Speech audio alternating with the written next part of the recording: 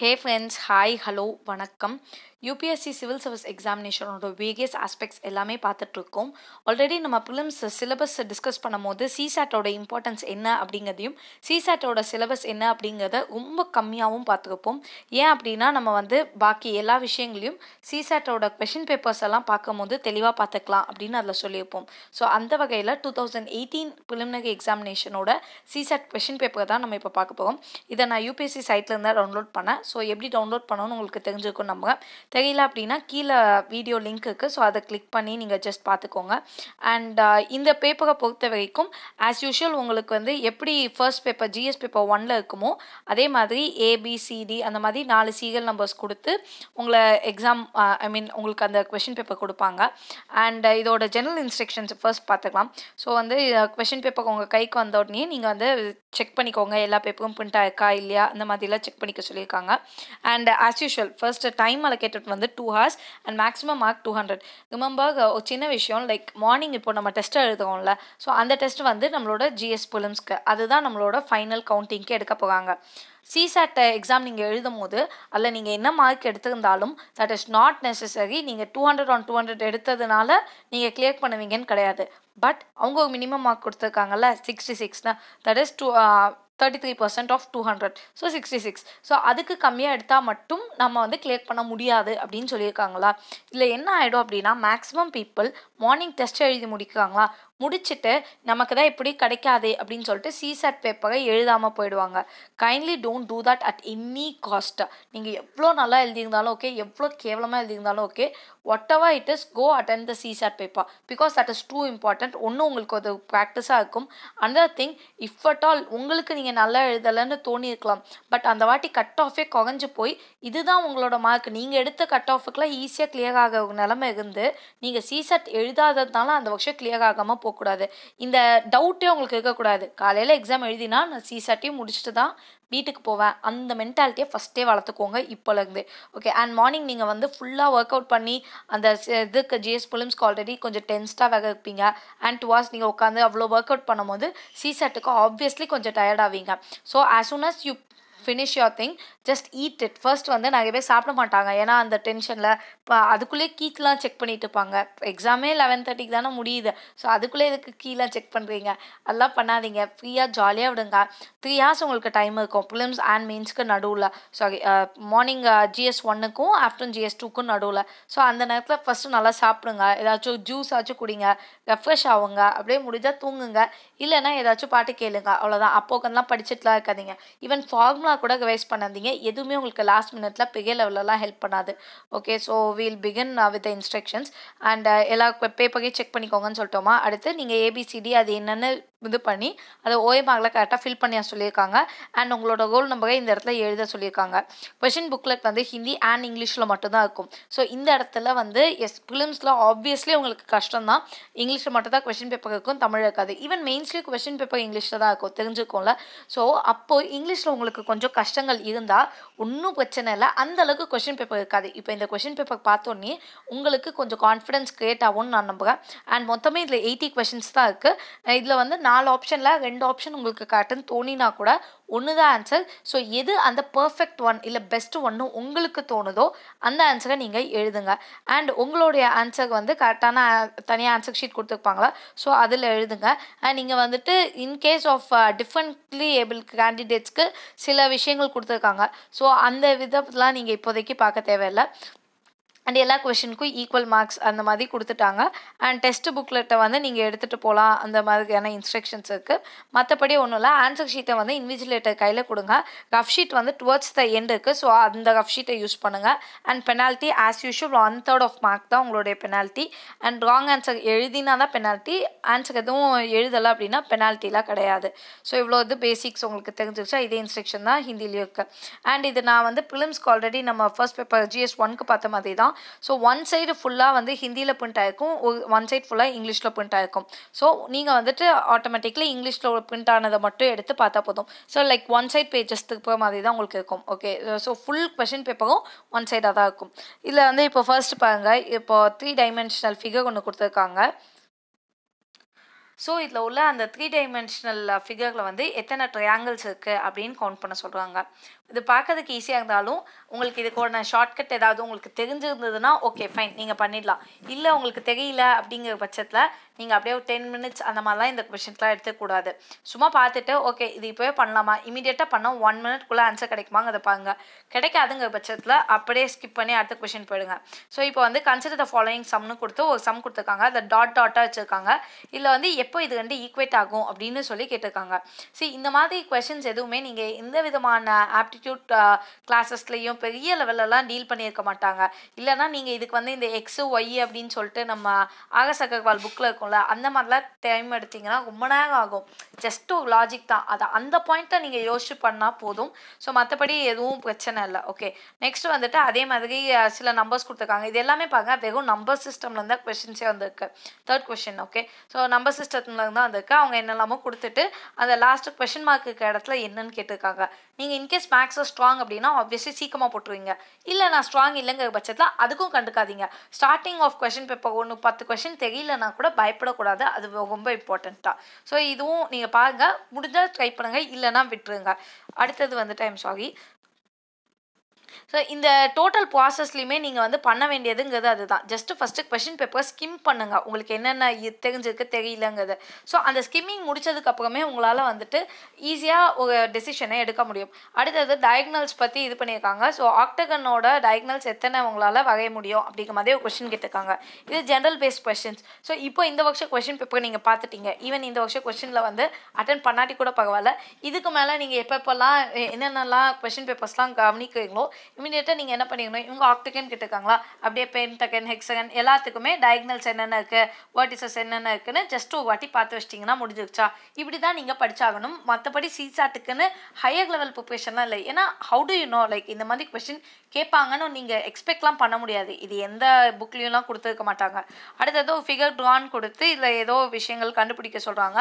So இது வந்து pure maths. So உங்களுக்கு மேக்ஸ் சுத்தமாக உங்களுக்கு தெரியாட்டி கூட இட்ஸ் ஓகே, பட் ஜஸ்ட் பார்த்துக்கோங்க.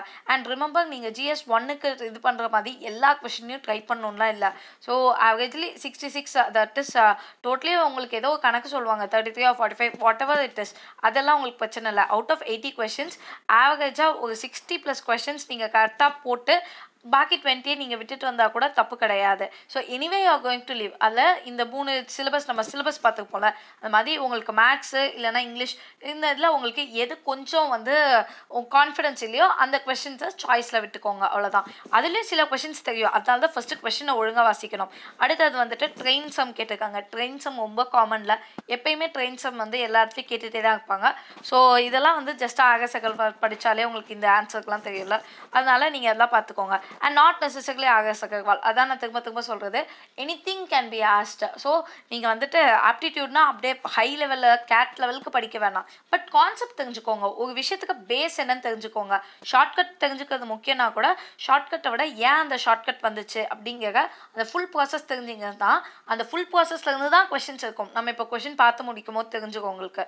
ஸோ நெக்ஸ்ட் வந்துட்டு ஒரு 4 ஐட்டம் கொடுத்துருக்காங்க. அண்ட் அதில் வந்து எல்லாத்துலேயும் பேசேஜஸ் கொடுத்து அது கீழே கொஷின்ஸ் கேட்டிருக்காங்க, அது ஆன்சர் பண்ண சொல்லியிருக்காங்க. ஸோ ஃபர்ஸ்ட் ஐட்டம் கொடுத்துட்டு 1 கொஸ்டின் தான் கேட்டிருக்காங்க. செகண்ட் பேசேஜ் கொடுத்துட்டு 1 கொஸ்டின், அகெயின் தேர்ட் பேசேஜ் கொடுத்துட்டு 1 கொஸ்டின் கேட்டிருக்காங்க. ஃபோர்த் பேசேஜ் கொடுத்துட்டு 1 கொஸ்டின் கேட்டிருக்காங்க.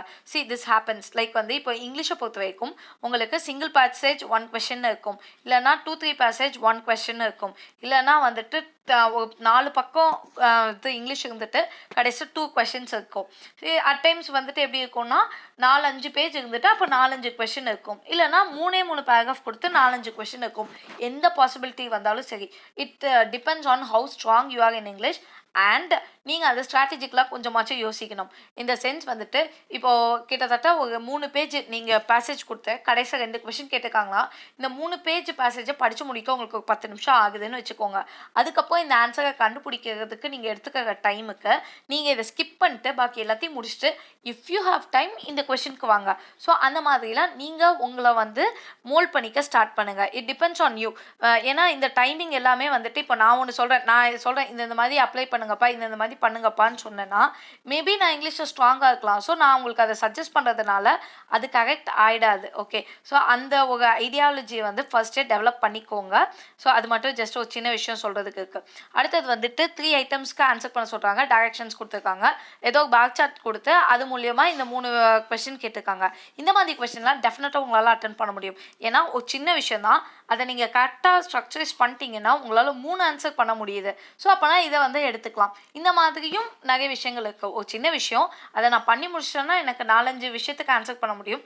இல்லை நான் அதை பண்ணலங்கிற பட்சத்தில் என்னால் ஈவன் தோ நான் எல்லா ஆன்சர் கண்டுபிடிச்சாலும் என்னால் ஜஸ்ட் ஒன்று தான் கண்டுபிடிக்க முடியும். அண்ட் நான் அதை ப்ராசஸிங் டைம் இருக்குல்ல அதுவே எனக்கு ஜாஸ்திங்கும் போது அந்த கொஷனுக்கு போகக்கூடாது. இதெல்லாம் நீங்கள் வந்து ப்ராக்டிஸில் தான் வருமே தவிர ஈஸியாக வராது. அட்லீஸ்ட் ஒரு 10 கொஷின் பேப்பர் ப்ராக்டிஸ் பண்ணுங்கள். Let it be previous year question paper R உங்கள் இன்ஸ்டியூட் வேகவே இட் உங்களுக்கு யாராச்சும் ஒரு ஃப்ரெண்டு கொஷின் பேப்பர் கொடுத்தா கூட ஜஸ்ட் அதை வாங்கி ப்ராக்டிஸ் பண்ணுங்கள். அடுத்தது வந்து இந்த டாட்ஸ் வச்ச கணக்கு இதெல்லாம் நீங்கள் வந்து பார்த்துருப்பீங்க, நிறைய இப்போல்லாம் கேட்டுட்டு தானே இருக்காங்க. ஸோ அந்த டாட்ஸ் வச்ச கணக்கு வச்சு கேட்டிருக்காங்க. ஸோ இதுலேயும் வந்து ஜஸ்ட் ஒரு கொஷின் கொடுத்துருக்காங்க, அது வச்சு 3 கொஷின் கேட்டிருக்காங்க. ஸோ ஆப்வியஸ்லி உங்களால் அட்டன் பண்ண முடியும். இல்லை எனக்கு இந்த டாட்ஸ் வச்ச கணக்கே எனக்கு தெரியாது அப்படிங்கிற பட்சத்தில் விட்டுருங்க, அவ்வளோதான். அடுத்தது 4 ஐட்டம், அடுத்த 4 ஐட்டமுக்கான ஜென்ரல் இன்ஸ்ட்ரக்ஷன்ஸ் கொடுத்துருக்காங்க. ஸோ பேசேஜ் கொடுத்துருக்காங்க அண்ட் அந்த பேசேஜுக்கு வந்து கொஷின்ஸ் கேட்டிருக்காங்க. ஸோ 17, 18, 19, 20 இப்போ பாருங்க ஜஸ்ட்டு பேசேஜ் கொடுத்துட்டு அதில் 4 கொஷின் கேட்டிருக்காங்க. இட் மீன்ஸ் நீங்கள் இந்த இதை டெஃபினட்டாக பண்ணலாம் அப்படிங்கிற மாதிரி. நெக்ஸ்ட்டு வந்துட்டு இதுக்கு நார்மல் கொஷின்ஸ் லைக் உங்களோட அந்த ஆப்டிடியூட் ஸ்கில்லுலாம் சொல்லுவாங்களா. ஸோ அந்த மாதிரி இந்த encoding decoding type of questions which is not necessarily quantitative aptitude, number system இந்த மாதிரியான விஷயங்கள்லேருந்து இல்லாமல் பாக்கி ஜென்ரல் வேர்பல் எபிலிட்டி இல்லைன்னா உங்களுடைய ஸ்கில் டெஸ்ட் பண்ணுற மாதிரியான கொஷின்ஸ். ஸோ இதெல்லாம் வந்து செம்ம ஈஸியாக இருக்கும். நீங்கள் இதுக்கெலாம் வந்து கொஞ்சம் ப்ராக்டிஸ் இருந்தாலே போதும். Like over period of time உங்களுக்கு இது ஈஸியாக ஜென்ரேட் ஆகும். ஸோ 21, 22 ரெண்டுமே அந்த மாதிரியான கொஷின். 23 எஸ் சிலருக்கு இது டஃபாக தெரியும், சிலருக்கு இது ஈஸியாக தெரியும். It depends. ஓகே, ஸோ உங்களுக்கு மேக்ஸில் ரொம்ப ஸ்ட்ராங் இல்லைங்கிற பட்சத்தை எழுத முடியாது. But still that is okay. நீங்கள் வந்துட்டு அதுக்கு பயந்துட்டு கொஷின் பேப்பர் டஃப்னு நினைக்காதீங்க. ஏன்னா பின்னாடி உங்களுக்கு ஈஸியான கொஷின்ஸ் எல்லாமே பின்னாடி இருக்குது. ஏன்னா எனக்கு இந்த வருஷம் கிடச்ச கொஷின் பேப்பர் ஏ தான். ஸோ எனக்கு தெரியும் பின்னாடி உள்ள கொஷின்ஸாக கொஞ்சம் ஈஸியாக இருந்தது. நெக்ஸ்ட் வந்துட்டு X and Y natural numbers இதை வச்சு ஏதோ கொஷின் கொடுத்துருக்காங்க. ஸோ இதுவும் சம்வேர் ரிலேட்டட் டு மேக்ஸ் தான். ஓகே, நெக்ஸ்ட் வந்து டைரக்ஷன்ஸ் ஃபார் ஃபாலோயிங் 2 ஐட்டம்ஸ் கொடுத்துருக்காங்க. ஸோ இந்த மாதிரி கொஷின்ஸ் எல்லாம் இருக்குல்ல, தட் இஸ் இவனோட அப்பா அவங்களோட தாத்தா இவங்க இந்த மாதிரியான கொஷின்ஸ் இதெல்லாம் வித் ப்ராக்டிஸ் உங்களுக்கு டெஃபினட்டாக வந்துடும். அடுத்தது வந்து 7 பேராகிராஃப் கொடுத்து 7க்குமே சிங்கிள் கொஷினாக கேட்டிருப்பாங்க. ஸோ ஃபர்ஸ்ட் பேராகிராஃப் பாருங்க லைக் உங்களுக்கு எவ்வளோ பெருசாக இருக்குது அண்ட் ஜஸ்ட் 1 or 2 கொஷின்ஸ் கேட்டிருக்காங்களா. அடுத்தது 29th கொஷின் பாருங்கள். ஸோ 29th கொஷினும் அதே பேராகிராஃப் தான், 3 கொஷின் கேட்டிருக்காங்க. இதே இது பேசேஜ் 2 பாருங்கள் ஃபுல்லாக கொடுத்துட்டு ஜஸ்ட் 30, 31 2 கொஷின் கேட்டிருக்காங்க. பேசேஜ் 3க்கு அதே மாதிரி எத்தனோண்டு பேசேஜ் பாருங்கள் ஜஸ்ட் ஒரு 4 லைன் தான் இருக்குது. இட் மீன்ஸ் நீங்கள் இதை கண்டிப்பாக கொஞ்சம் எஃபர்ட் போட்டால் இந்த ஆன்சர் கண்டிப்பாக கரெக்டாக எழுதலான்னு அர்த்தம்.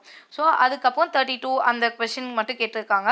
பேசேஜ் 4 அதை மாதிரி குட்டி பேசேஜாக கொடுத்து ஜஸ்ட் 1 கொஷின் கேட்டிருக்காங்க. ஓகே, இவ்வளோ தான் இருக்கா. நெக்ஸ்ட்டு 34, 35லாம் பாருங்கள். அதெல்லாம் வந்து பேசிக் நியூமரசி ரிலேட்டடான சில கொஷின்ஸ் தான் இது எல்லாமே.